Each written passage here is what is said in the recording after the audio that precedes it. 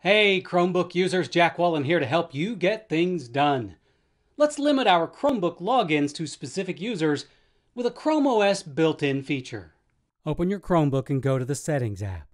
Within the Settings app, click People in the left navigation. From within People, go to Manage Other People. In the resulting window, click the On-Off slider for Restrict Sign-In to the following users.